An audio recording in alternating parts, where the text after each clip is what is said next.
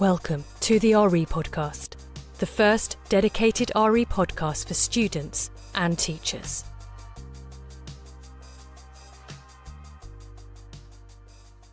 My name is Louisa Jane Smith, and this is the RE Podcast in a special collaboration with Ash Kundi on the decolonisation of RE.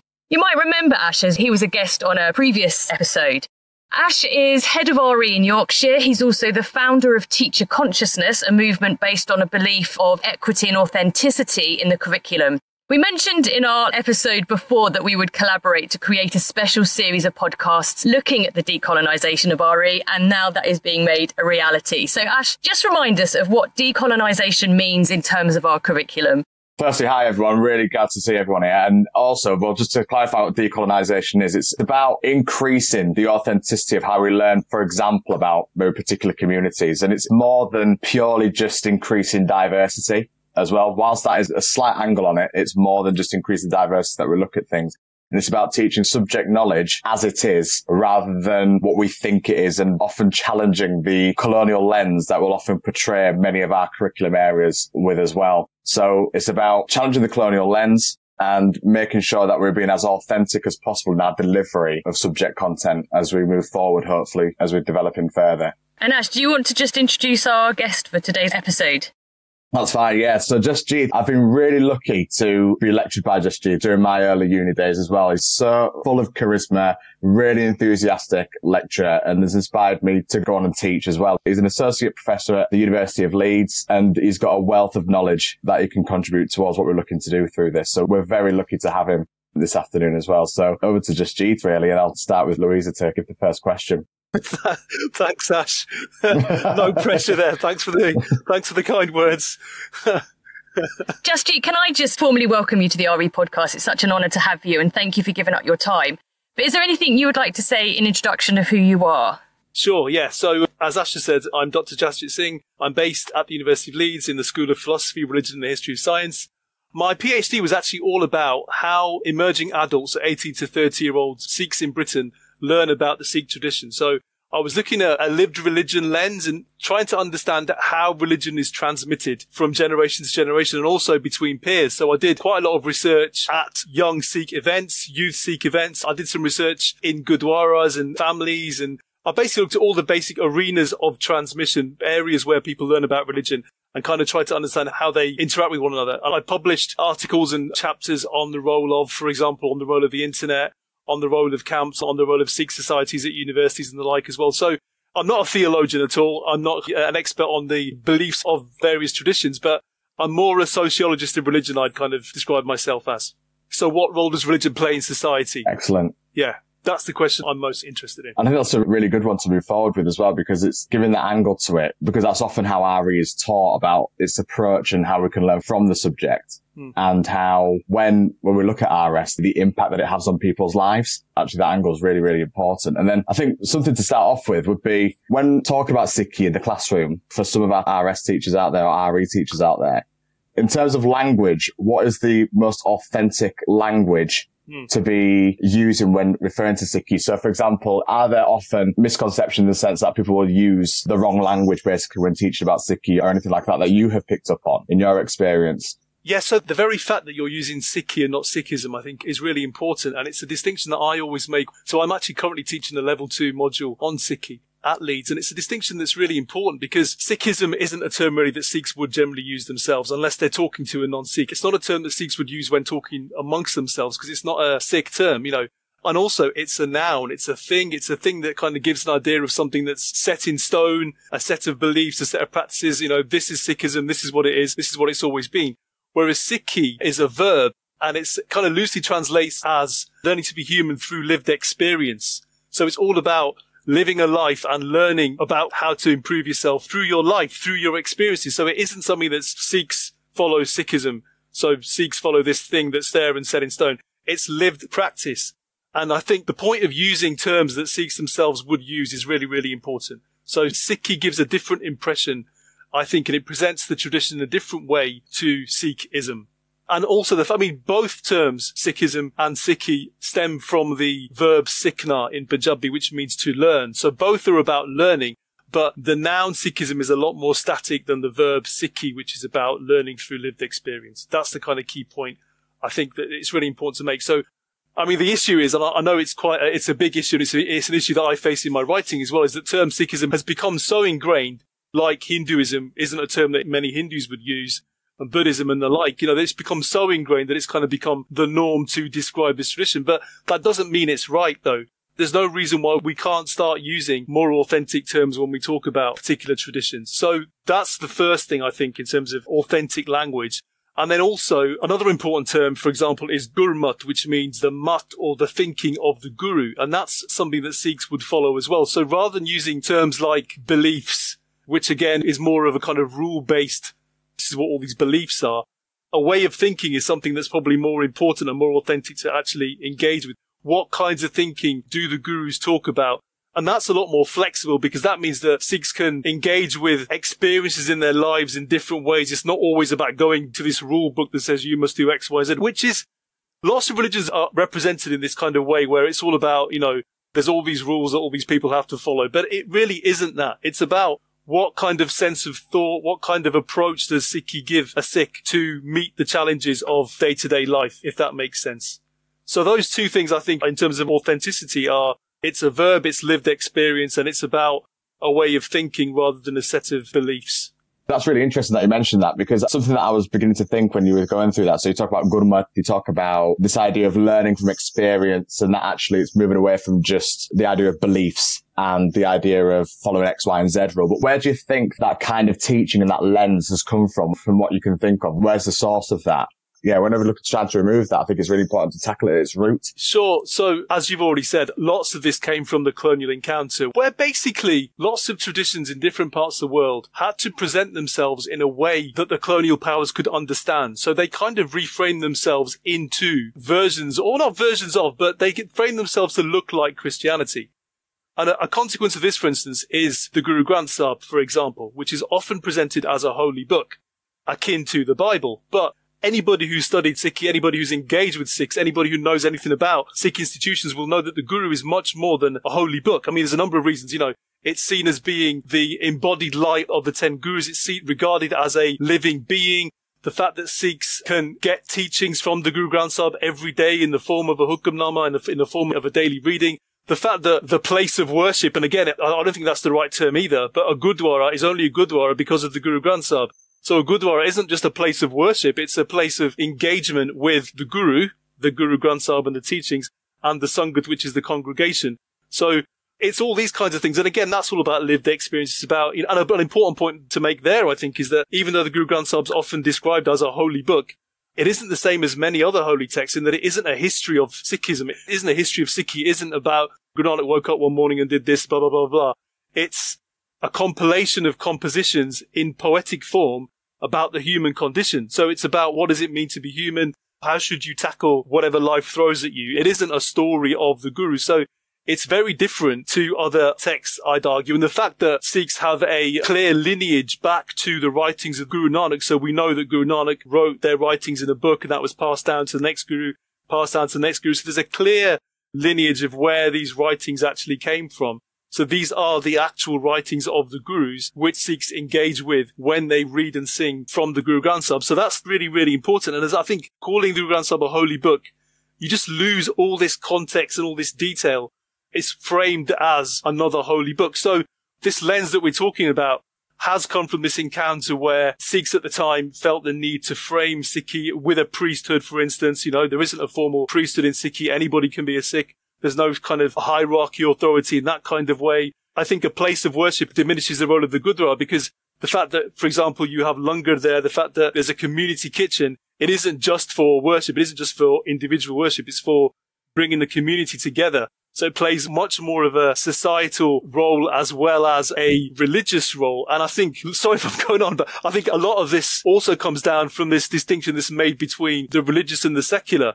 They're often described as two separate spheres, but that doesn't really exist in Sikhi. Every single Sikh concept, Miri Piri, Langar, Sangat Pangat, every single Sikh concept has a, quote, spiritual and a societal aspect to it. So there isn't a distinct separation between the religious only happens on a Sunday, blah, blah, blah, and the secular. They're both completely ingrained. There's no point being religious if you're not making a difference to the world.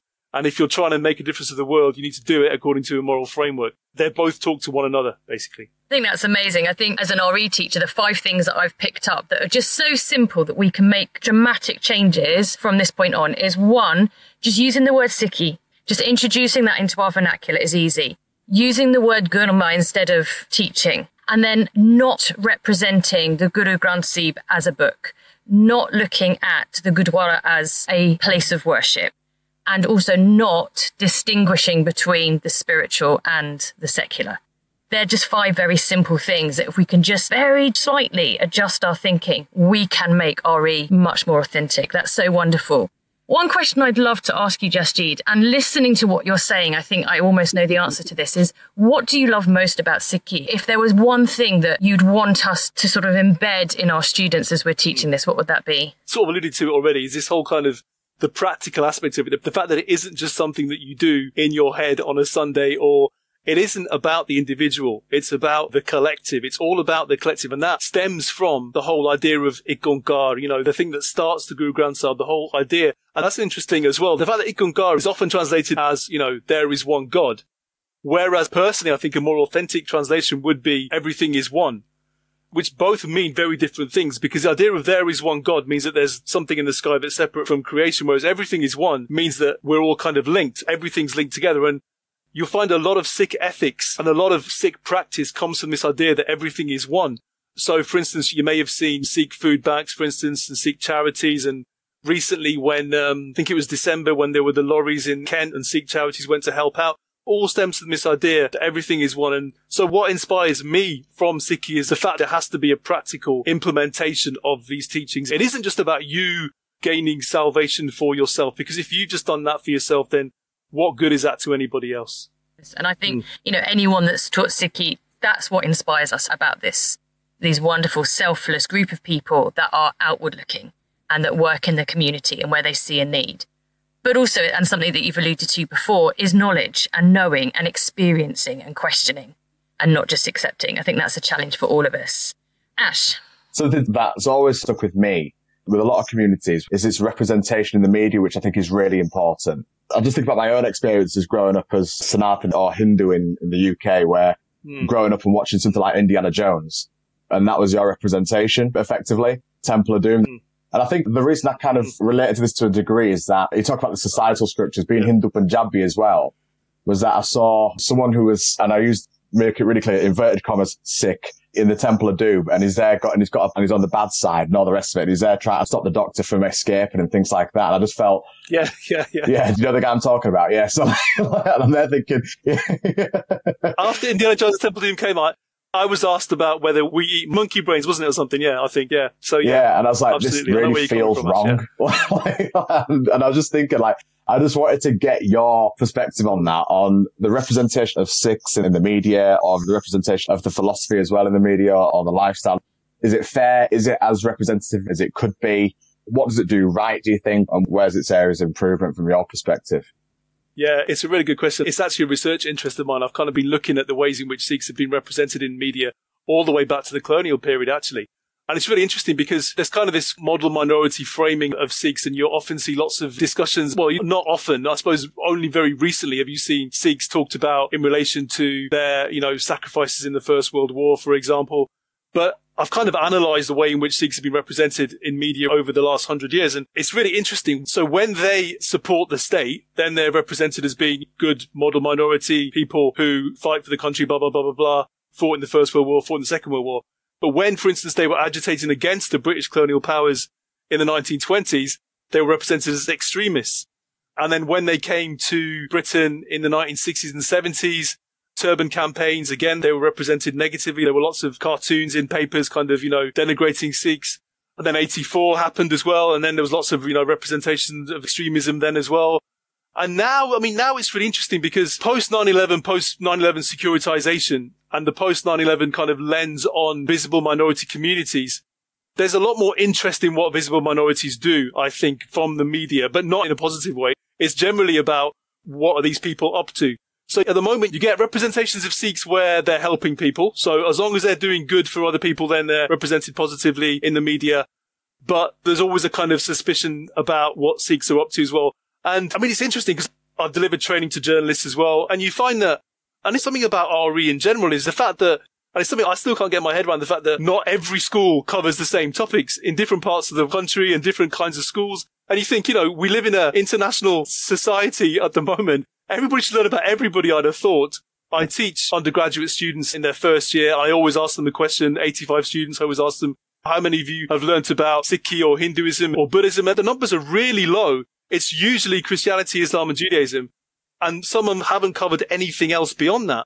And I don't think we're doing students a service by just limiting their RE experience to 3 traditions that are very similar. And this comes back to what I was talking about earlier in that studying Christianity, Islam and Judaism gives you a particular framing of what religion is, doesn't it? Because they come from the same kind of background, whereas Sikhi, Hinduism, Buddhism would give you a different kind of exposure to what religion quotes might be. So in terms of media representation, again, I think religious literacy as a whole is an issue, especially when journalism as a profession comes from a very specific kind of background. It isn't very diverse. We know that already. There's only certain kinds of people that can become journalists. So there's an organisation called the Sikh Press Association that's been set up, which monitors representations of Sikhs and Sikhi. And there's one really interesting example which I'd like to share with you. So Vaisakhi is the most important festival in the Sikh calendar. Everyone knows about it. It happens in April. And clearly somebody who came to Britain in the 70s or 80s framed Vaisakhi as the Sikh New Year, right? And if you go on the BBC website, it says Vaisakhi is a Sikh New Year, and the pages on the BBC website are archived, so they haven't been updated. But Vaisakhi is not actually the Sikh New Year. The Sikh New Year actually happens in March. It happens in a month called Chet. It happens a month before Vaisakhi. Vaisakhi is important because it's the event, and you guys will know this, where Guru Gobind Singh created the Khalsa, gave the Sikhs their identity. So it's not the Sikh New Year. It's important because of the identity aspect of it. But because it's on this archived page of the BBC website, media will still refer to it as the Sikh New Year. Now, what's interesting there is that, for me, is what becomes an authority on Sikhi? Is it the BBC website, or is it the Sikh Press Association, for example, who is saying it's not the Sikh New Year, but that's kind of being ignored. So there's lots of interesting questions there about who becomes an authority and what kinds of sources are regarded as being legitimate and not. So for going forward, if anyone's teaching Vaisakhi, it is not the Sikh New Year. The Sikh New Year happens a month before in March. But anyway, I'll stop there. Noted. Yeah. And obviously, if anyone from the BBC is listening, please change your website. Or if anybody knows anyone that works for the BBC and has the power to change it, please do that. And that's a challenge for us, isn't it, as RE teachers, of where we're getting our information from. I know that there are a lot of RE teachers there that are teaching authentic Sikhism, and there are teachers out there that are not necessarily teaching a completely authentic curriculum. And there are teachers there who are going to learn. What, from your point of view, Jasjit, do we do right? Is there a way that we're teaching it, or an information that we impart that we're getting right? Just to sort of encourage those teachers that are doing a great job. No, absolutely. And I've looked at the syllabi and everything, and I think the emphasis on virtues and ethics is really important. And what you said, Louisa, about, the whole kind of practical aspects of it, you mentioned that yourself, and that's what people are talking about. That's really, really important. I think also the identity is very interesting, isn't it? So I look like this. And I think the way in which religious dress is framed is really, really important. So if it's just framed as something that people do because they're supposed to do it and it'll please God or whatever, then that's not the right way to frame it. So, for instance, the turban as something that was seen as an act of resistance against the powers that be, and the fact that only royalty could wear it, and it was seen as something that emphasized equality. I think that sort of stuff's really important. So when I've engaged and I've done primary and secondary assemblies, there's definitely an awareness of, for example, of the 5Ks. There's definitely an awareness of some of the ethics. There's always an awareness that Sikhs generally don't proselytize. There's always this awareness that Sikhs say, be a good whatever you are. We're not out there to convert. So that's all good as well. So this virtues and ethics thing tends to come through quite strongly when I've engaged with RE lessons.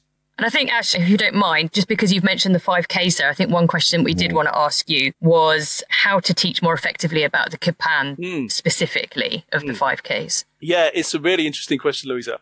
Yeah, but just to give it a bit of context to that, because often we'll find that with the Kirpan, particularly for a non-specialist RE teacher in the schools, that'll often be something where, look, I know the argument for, freedom of religious expression, but then my argument back stops there, basically. Yeah. So it was like, what are the tools that you could provide, I suppose, in essence, for RE teachers in the schools to be able to have that discussion? I mean, it's a really interesting question. I'll be completely frank in my comments about it. So firstly speaking, I know it's often presented as a symbol, but I think that does the Gurban disservice. I mean, let's be completely honest. It is a weapon. You can't say on the one hand that Sikhs condemn empty ritual, and on the other hand, say that they're wearing a symbol that's just there for symbolic reasons. It doesn't make any sense. So it is their weapon, but the point to understand is the context in which the weapon emerged. So it can only be used in defense or to protect others. And actually, this is really relevant to what's happening in the world today. Question to think about is what happens if a state goes wrong? Yeah. Or what happens if the powers that enforce the state's, ideas go wrong? So thinking about the Black Lives Matter movement, for instance, we've seen examples in recent weeks, in fact, of state apparatus acting immorally, right?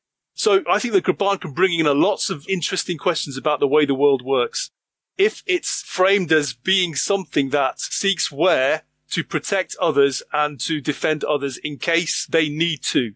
And I've talked to Sikhs in the States about this as well, about gun laws and everything and why the Gurban versus guns. And yesterday or the day before in Indianapolis in America, 4 Sikhs were shot and killed on a FedEx depot. And this has again raised lots of questions on Twitter about self-defense. And if you're going to use a Gurban, it's not something you can do from distance. It's not something you can do from miles away, and you can't kill lots of people with a Gurban. If you're going to engage with somebody one-to-one, it's something that you'd have to do very close up. So it isn't like a gun. But the point about it is I think it's there to defend those who are defenseless or who need defending. Does that make sense? Does it make sense what I'm saying? Yeah, thanks. Yeah.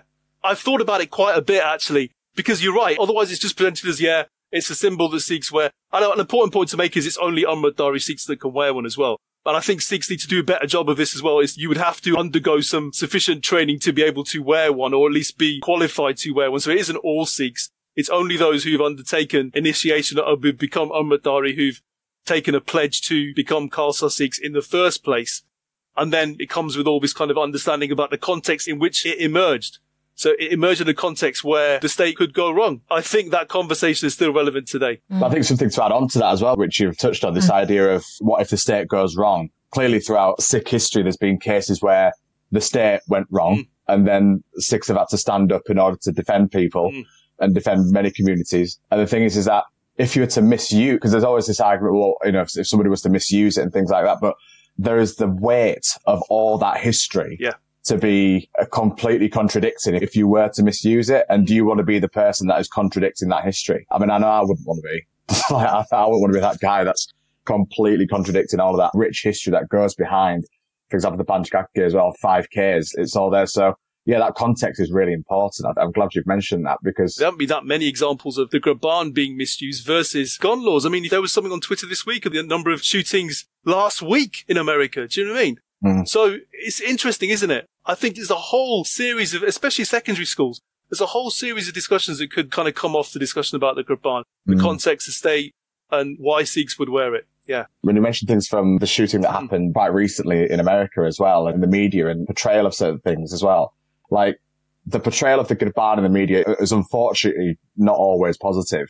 Can't go back to that previous question on the media. The impact on Sikhs in the UK or globally, from what you can see, what is the impact on Sikhs globally, I suppose, from your experience of this misrepresentation of things like the Gurban and the things that you mentioned earlier as well? So on the day-to-day life for Sikhs. There was a case last week of a Sikh lawyer barrister not being allowed into court because they were wearing a Gurban and they're Amritdhari. I think it's this kind of gaze of suspicion, isn't it? It's this gaze of suspicion which has become a lot worse since 9/11 and since securitization has come into play. But, I think it's important to understand what the Gurban stands for. But I appreciate it's a very difficult concept or topic to discuss. And I think another important point to make is that the Gurban should only be worn by somebody who is responsible enough to wear it as well. So that's something that is relevant to the discussion. But as I say, in terms of teaching about the Gurban, I think there's a big opportunity to talk about a lot of wider issues regarding the framing of violence, for instance, who has the right to commit violence. Who gave the state the right to say that it can commit violence in a particular kind of way and that an individual can't protect themselves or their community, for instance? Where's all this come from? Where's this framing of what is violence and what isn't violence come from as well? and the kind of whole idea of defending those who haven't got a voice. You know, what happens to those people? So there's a whole host of relevant discussions that can come out of the Gurban discussion, I think, beyond the whole thing about, it's something the Sikhs wear as a symbol. I'm just going to say, before we sort of slightly move on to a slightly different topic, is there anything else, Jasjit, that you feel we could do to make our teaching of Sikhi more authentic? So even talking about the 5Ks, I think talking about them not as symbols. I think symbols just basically reduces things to things people wear because they're part of a group, because they feel they have to. I think understanding the reasons why people might want to support these symbols, and the fact that it's also part of a heritage. It isn't just something that you do. The fact that I wear this is because somebody in my family a number of generations ago decided to become a Sikh. So all Sikhs came into Sikhi, you know. Somebody in every single Sikh's family will have come into Sikhi as a choice. Yeah, so somebody came into it. So I think presenting religious gear as something that isn't just about following a set of rules, but it can actually mean a lot more than that as well. Fabulous. Something that I'm really interested in, particularly, I know that through your work you've done loads of stuff into this, Jasjit, is that the story of Sikh migration into the UK. Could you just outline why that is perhaps a really important story to share, perhaps even throughout curriculums? Why is that a really important story to share across our curriculums? It's kind of the story of the history of Britain in the 20th century, really. So if you go back to the colonial period, the fact that Sikhs were represented in the British Indian Army in large numbers because they were the last area in Punjab to be taken over by the East India Company. The Sikhs provided a lot of resistance to the British, so they were then framed by the British as a martial race. Large numbers then became in the British Indian Army, and then Sikhs were placed by the British Empire across the empire because they were seen as being martial. So they were placed as policemen in Hong Kong, Singapore, Shanghai, Malaysia, Fiji, all over the place. And then they fought for the British in the First World War, not large numbers, maybe 1,000 Sikhs or so. There's photographs of Sikhs freeing French towns and villages. Anybody from Brighton, if you go to Brighton Pavilion, you'll find photographs in Brighton Pavilion of Sikh soldiers recovering from their fighting on the front. And then you saw at the same time there was a group of Sikhs called Bartras who basically sold wares to people who couldn't get hold of things like nylon stockings or clothing. So they would bring clothing across from the subcontinent and sell it to farmers' wives, for example. So why that's important is because most Sikh communities that are established in port cities in Britain, so Glasgow, Cardiff, Southampton, South Shields, Liverpool, etc., will have their origins in this particular group of people who came across in the 1920s, 30s to start selling wares. So that's the kind of first phase of migration. Then I think it's important to talk about partition and the fact that the partition of India and Pakistan meant that people were displaced in what is now India and Pakistan. Lots of Sikh farmers lost their land, which they had for generations, which meant that they were looking for work. And there was a post-World War II labour shortage at the time as well, which meant a lot of these people came across to Britain to work in factories, work in West Yorkshire, work in the West Midlands to meet this labour shortage and to start working in the NHS and the like as well. So the impact of partition, I think, there on migration, because people often say, why do these people come over, blah, blah, blah, blah, blah. But it's important to understand what historical incidents have taken place that have caused people to have to migrate because they've lost their land, for example. And then the 70s sees Africanization taking place in East Africa. So Uganda gets freedom, Kenya and the like. And there's lots of Sikhs, again, who've been taken over to East Africa in the early 1900s by the British to build a railway from one end of Africa to another. So again, all these links to empire are really, really important. So then they come across to Britain in the 1970s because they've been expelled from East Africa. So you get another wave of East African Sikh migrants to parts of Britain, like Leicester, London and Leeds, for instance. And they're kind of more experienced in establishing institutions and the like. And then the most recent phase of migration has been from Afghan Sikhs. So I've actually dealt with a number of cases of Afghan Sikh refugees, and they've started coming across in the mid-1990s as a consequence of the Taliban taking Afghanistan over. Their lives are very difficult.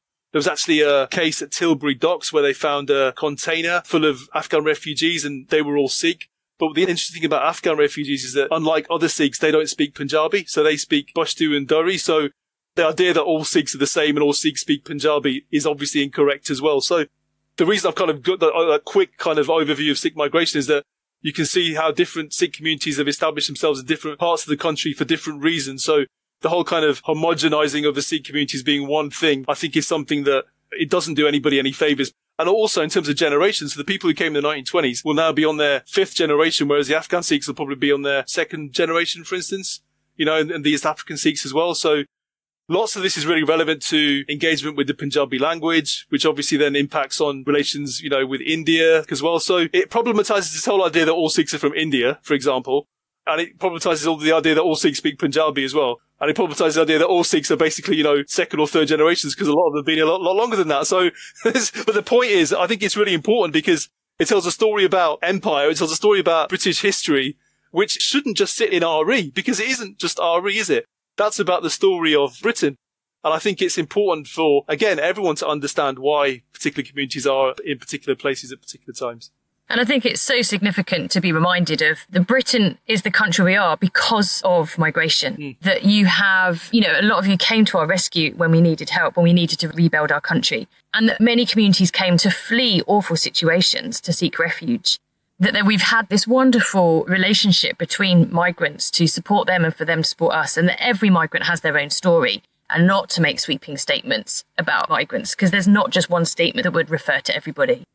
And I think this is almost what started this conversation, was seeing that we're not recognizing the contributions of different ethnic groups and different religious groups within British history and British culture.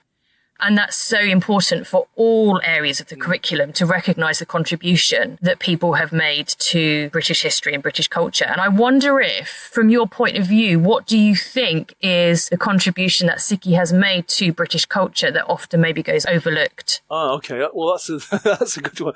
Well, I think in the way in which, and I suppose this goes back to the media reporting part of it, in the fact that Sikhs are always, and you see this every time there's an issue. So even with the flooding, I think that was in Somerset and Hebden Bridge, you see Sikhs coming out and helping their community all the time. And the good thing is it's kind of pretty much become expected now, which is, I think, is the way that Sikhs would want it to be. Now, it's a kind of double-edged sword here, because I say, Sikhs shouldn't keep having to prove themselves. Do you know what I mean? Look how good we are. Therefore, please let us stay. But it is good that they are using the teachings of the gurus to inspire themselves and showing that it isn't just about Sikhs helping Sikhs, it's about, the community you live in and contributing to the community you live in as well. So I think that's become pretty much normalized, that Sikhs will help people where they can. And I've talked to people who, because of this positive work, have recognized who Sikhs are. And I think what's interesting also is that older generations may have even fought with Sikhs in the wars or be aware of Sikhs. And that's also an interesting change in the fact that Sikhs were allowed to wear turbans to fight for the British Army or the British forces, but then have received racism as a consequence of wearing the turban since then. So interesting how that's all changed. So this memory, as you say, Louisa, of what Sikhs have done, I think it's really important to maintain that. Definitely. No, thanks a lot. Yeah, thanks a lot for that. And before we wrap up, bit of an opportunity for you to freestyle a little bit here, Jasjit. So any kind of final thoughts that you've got for us that you think are really important would be really nice. So yeah, I think the important thing to say, and I'm quite privileged in that I research Sikhs quite a lot. I'm happy for my research to kind of feed into RE stuff if that's possible, because I think the issue is that it shouldn't be something that's static. The world is changing all the time, and to be stuck in a representation of Sikhs from the 1970s or 80s, I've got loads of RE textbooks because I look at them because I'm interested in seeing representations. And as I say, this static representation of religion doesn't do anybody any favors, because it's not the way the world is. And kids know that. Students know that. Students see stuff going on social media. They see stuff going on. I would say, obviously I would say this, but, use people like me more, because I have to, and I do keep up to date with what's going on among Sikh circles in the Sikh tradition and some of the issues that the Sikhs are facing. So all the Sikh activism in particular, what makes people engage with this sort of thing. So yeah, I suppose that would be the takeaway, is that try and keep it as real as possible, I think. And I know, goodness me, it's been a hell of a year and teachers have a lot on their plate. I completely appreciate that. And obviously there's only so much people can do within the confines of a syllabus. But I think religion can be made so much more dynamic if we kind of talk about what's actually happening at the time now, rather than just talking about sets of beliefs and practices that were kind of established in the whenever, when people came and yeah. Well, that has been fantastic, Jasjit.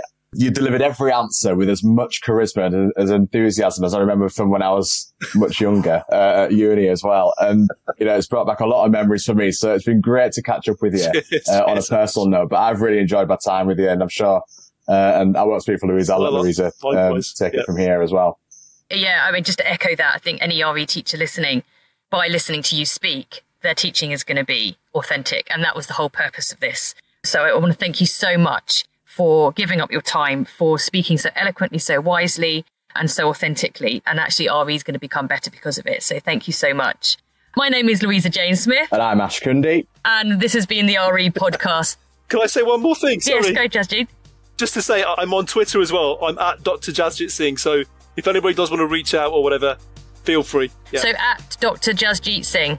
Yep. Be prepared to have your followers increased. No. So thank you so much for listening, and thank you so much to Jasjit.